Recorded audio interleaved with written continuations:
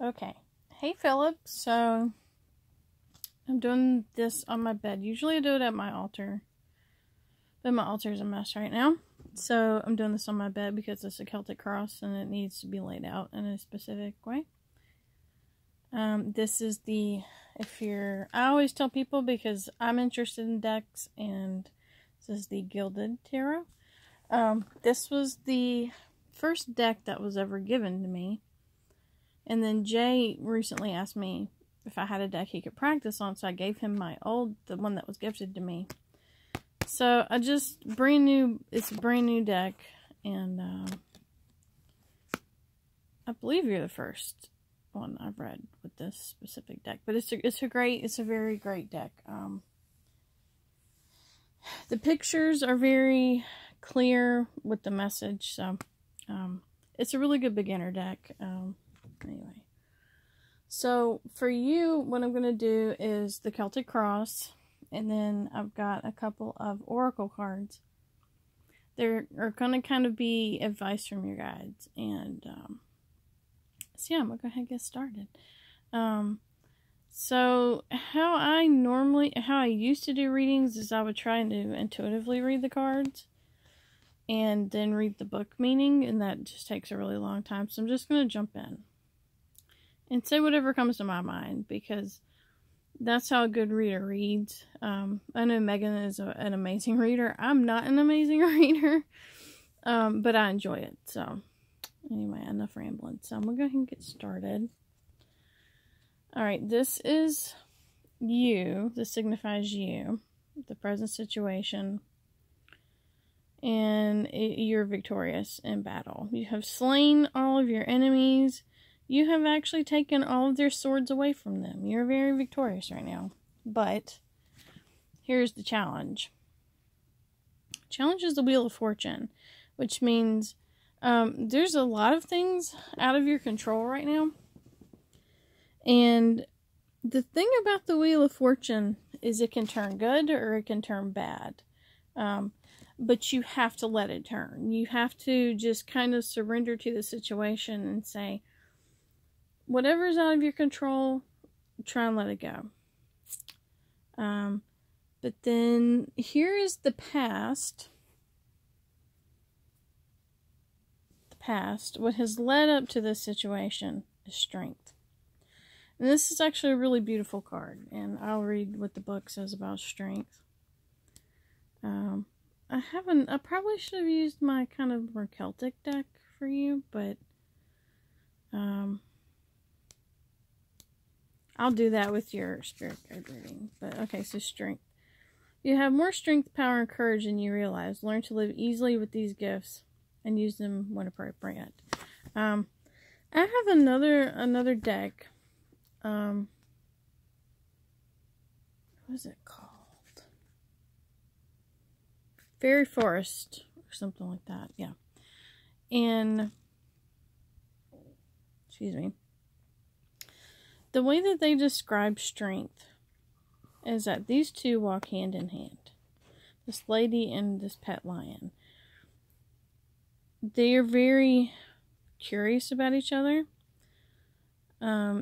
They trust each other a lot, because what lion would let a woman put a chain around its neck? But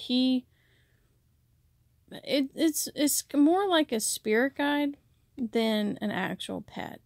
So they walk hand in hand together, this lady and this lion.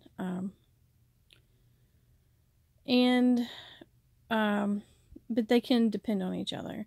So why this is in the past, I'm not sure. So what's in the future is the Ace of Swords, which means you have a gift of intellect.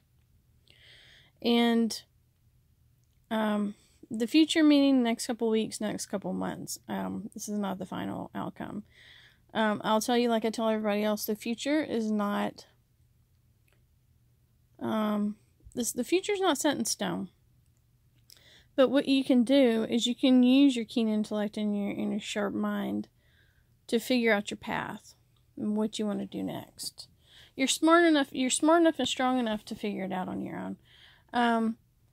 So, this is the Seven of Cups is your goal. And for the life of me, I cannot remember what the Seven of Cups means. I know what the Six of Cups means, but Seven of Cups. Facing many choices, opportunities, and dreams. And it says the reverse meaning means you're being distracted by fantasies that you don't, that you don't make a choice.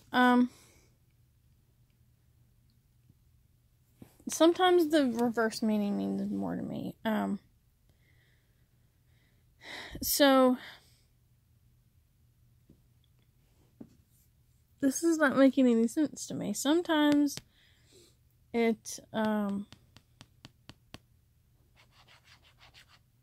sometimes the person I'm reading for will know more about why this card came up than I do. Or what does this card mean to you?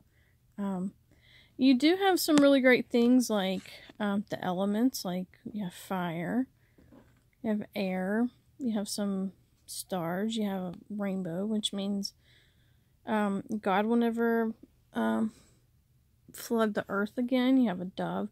So there's some hope. There's some hope there. Fire is actually not bad. Fire is very cleansing. Water is very cleansing, but also is fire. It burns away what is unnecessary. Water purifies, and fire just, it cuts it out. Okay, and then what is below? This is your feelings about the situation, and it's keeping you up at night. You're worrying a lot. You're up in your head. And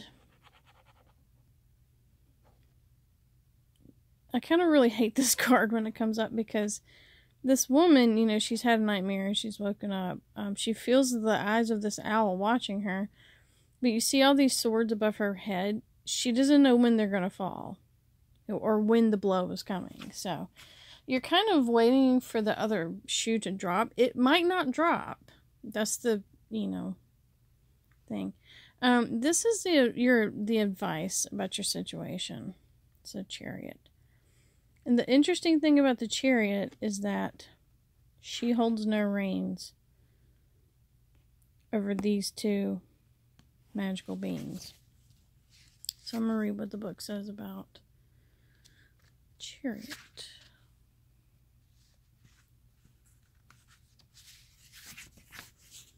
Okay, willpower and control. Recognize your own strength and ability. Just like this. Recognize your own strength and ability. To maintain order in the midst of chaos, know that you can achieve more than you think you can. The Chariot is also a little, some things are beyond your control. Like, she's chosen to be in this position of power. She's chosen this life for herself. But, where these take her, oh, so is she along for the ride, or is she in control? But do know that you've got two cards that are saying you're extremely strong. You're a very resilient person. This is external influences on the situation, and that is just a very immature person. And let's see. Wands are about action.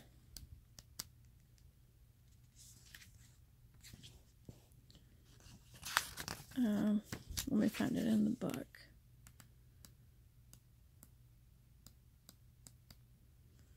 Page of Wands. Okay. It's time for you to put thought into action. You're well prepared, so go ahead and take the next step. The Page of Wands can indicate a message usually pertaining to your career, a project you're working on, or a course of study that you're interested in. Yeah, so,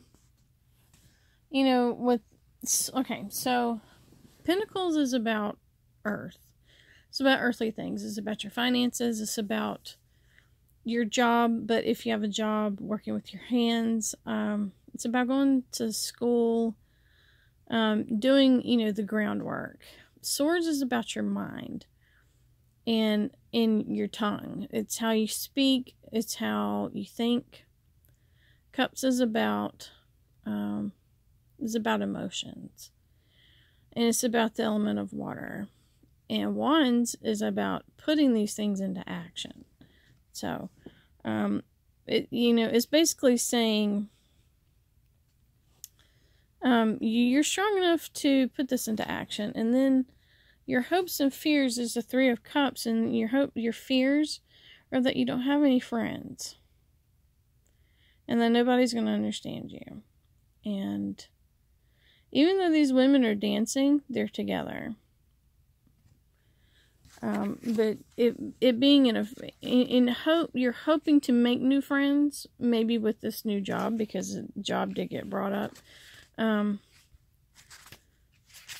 So, Three of Cups. It says, being surrounded by those who give you happiness and simple pleasures. So, hopes, hopefully you can make some friends outside of you and Megan that are healthy friends. And people that are like-minded and good influences on you. Your fears are that nobody's going to understand you. And, like I said, Cups being about emotions, your emotions are kind of spilling over a little bit. It's not extreme, or I would have gotten a ton of Cup cards. And rightfully so. That you have the right to be emotional right now. And then, so the outcome is the King of Wands. And he's kind of relaxed, actually. So, let me find him in the book.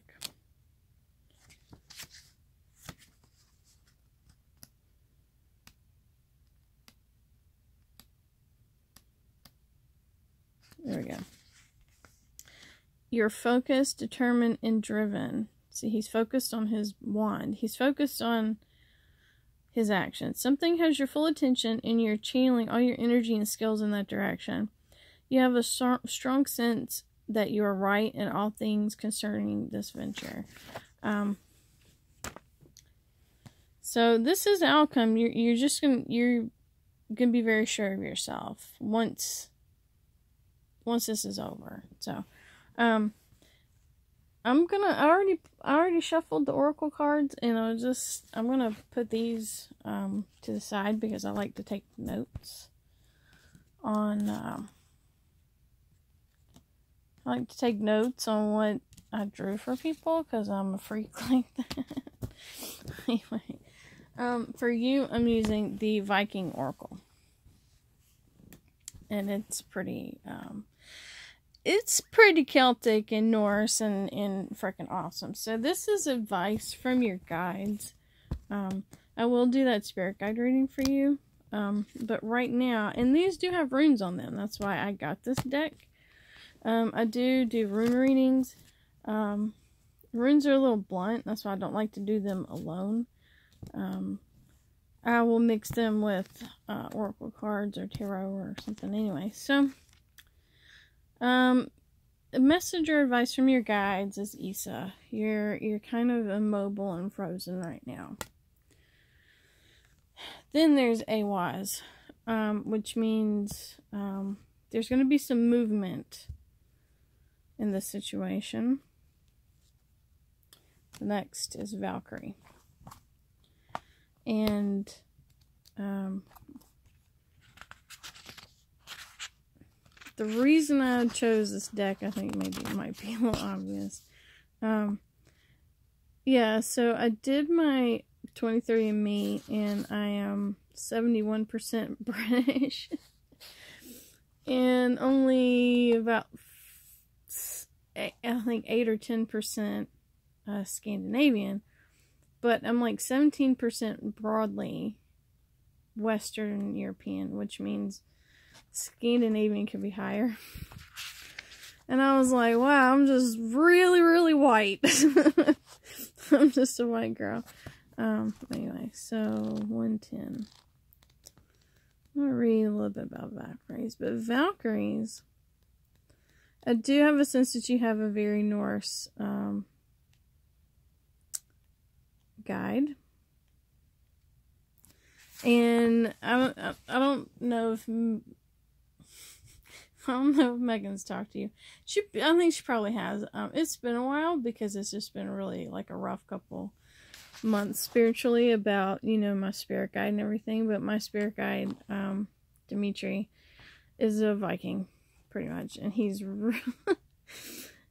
got red hair and he's really tall and buff and really hot. But anyway, Valkyries are really interesting because they're women, and in battle when you die, if you've died of a courageous death, the Valkyries will come and take you to Valhalla. And they're these beautiful, Viking women.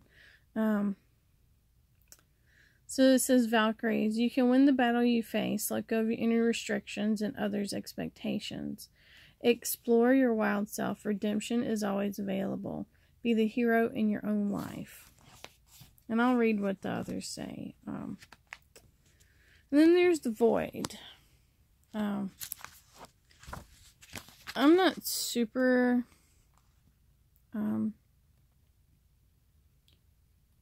familiar with this deck. I'm familiar with runes, but okay. It says possibility still undecided by the gods. Things are in flux, which means there's just some things that are out of your control. A little mystery is a positive thing. Knowing that we don't know is a great place from which to begin to learn. There's great potential in your current position. The fate of this issue is not yet decided. The void, represented as a blank stone or a piece of wood, was included to remind that sometimes not knowing is the best way forward. The void being,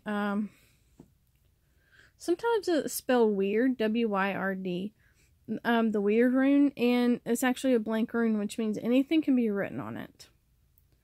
So you do have the power to write something for yourself. And you do, like I said, with the Wheel of Fortune, you have to surrender to the moment. And I know it's really easy to, I'm not going to say be controlling, but to want to manipulate certain situations. Because I have a hard time surrendering control. Just because so many shitty things have happened in the past, that I'm like, you know what, this isn't cool, and I don't know why my phone is doing this anyway. And the last one is the Thing. I don't know what the Thing means. So the Thing means make a firm decision. Do your due diligence regarding contracts and legal disputes. If you're involved in a political situation at work, get to the heart of the matter and be flexible. Try diplomacy before resorting to harsher means. So, brain over brawn right now. And you do have the brain because I got the Ace of Swords. So, I'll read what the book says about Issa. And that's the rune Issa right there. Just Issa means it's a cooling trend. Issa means like I said, you're a little frozen, which is not exactly a bad thing. Issa means you need to pause. Okay, so this is what the book says. A temporary pause or halt. It is prudent to stop and wait for a better time. Be silent and regroup. Understand that some things may be frozen in place for a time. This is beneficial. Do not allow others to control you or your time. So, in Issa, if you ever study runes and they tell you to reflect on what the runes mean to you, Issa, to me, means everything has a winter. It can't always be summer.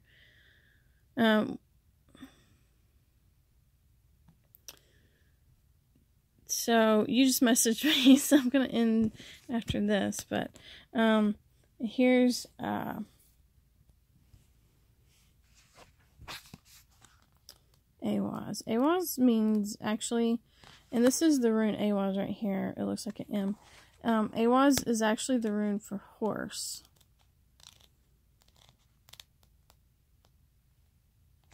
Okay. Take speedy action. Open yourself to the power of flow. It benefits us to work with the rhythm of the natural world. Equine-assisted therapy may be of comfort to you. Eat seasonally available foods and notice the particular energies of each season. We are not our past.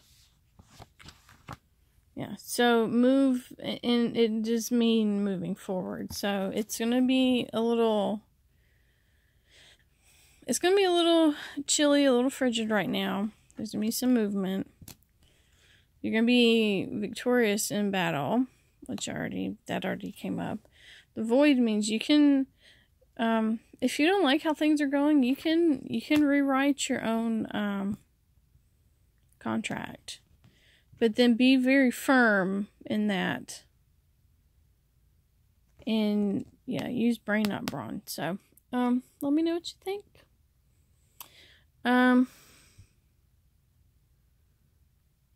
It was really a pleasure reading for you. It was very...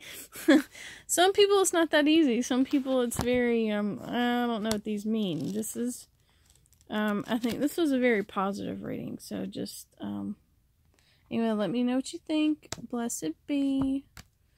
And I'll talk to you later. Bye.